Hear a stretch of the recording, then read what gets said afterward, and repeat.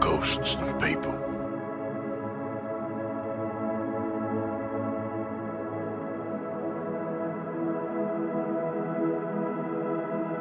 Don't forgive me.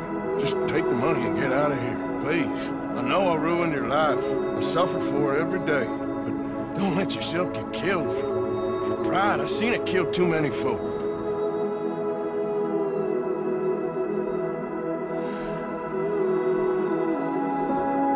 I had a son.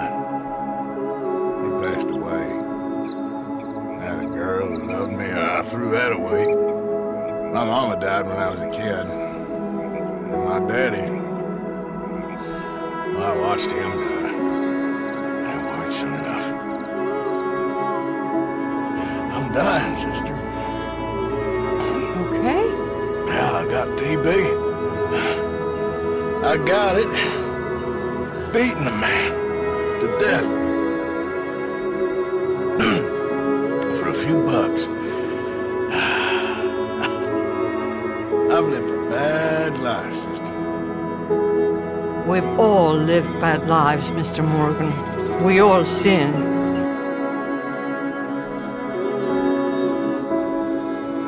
What am I gonna do now?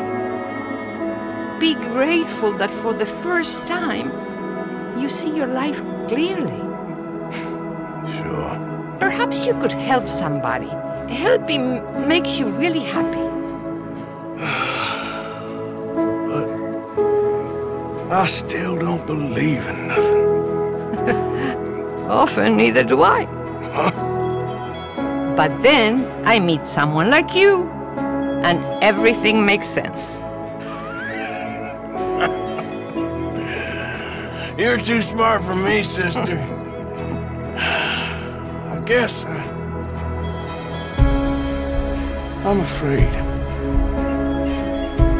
There is nothing to be afraid of, Mr. Morgan. Take a gamble that love exists and do a loving act.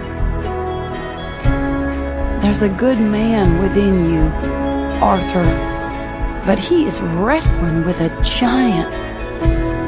And the giant wins time and again.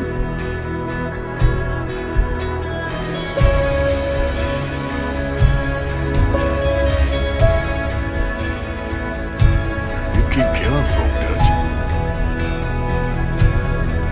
I'm just trying to make sure that some of us survive, Arthur. Now, shall we proceed? Yes. Listen, son, you think I want any of this? I don't know. Of course I don't. But I made a pledge to you all. We would survive, no matter what. But we're all gonna die, Agent. Some of us sooner than others.